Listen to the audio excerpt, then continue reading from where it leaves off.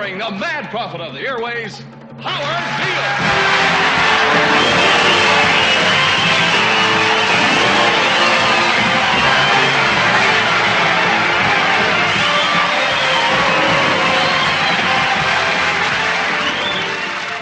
Edward George Ruddy died today. Edward George Ruddy was the chairman of the board of the Union Broadcasting Systems, and he died at 11 o'clock this morning of a heart condition, and woe is us. We're in a lot of trouble.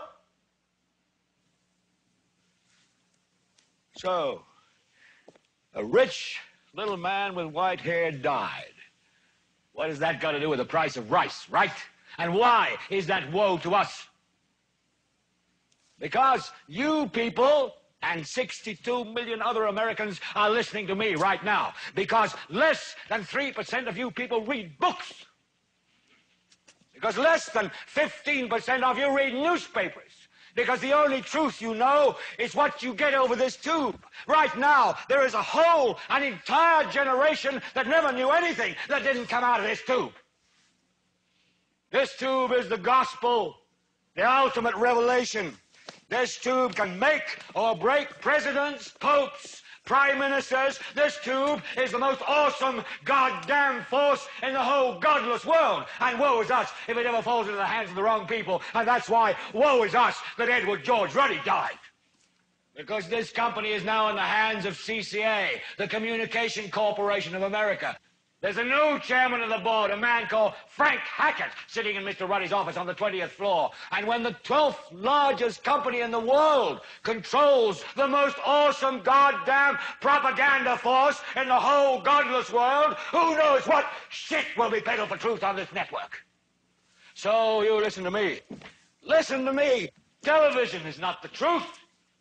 Television is a goddamn amusement park. Television is a circus, a carnival, a traveling troupe of acrobats, storytellers, dancers, singers, jugglers, sideshow freaks, lion tamers, and football players. We're in the boredom-killing business. So if you want the truth, go to God.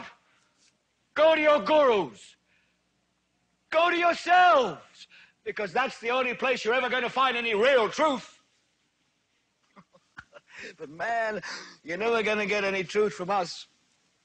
We'll tell you anything you want to hear. We lie like hell. We'll tell you that Kojak always gets the killer and that nobody ever gets cancer in Archie Bunker's house.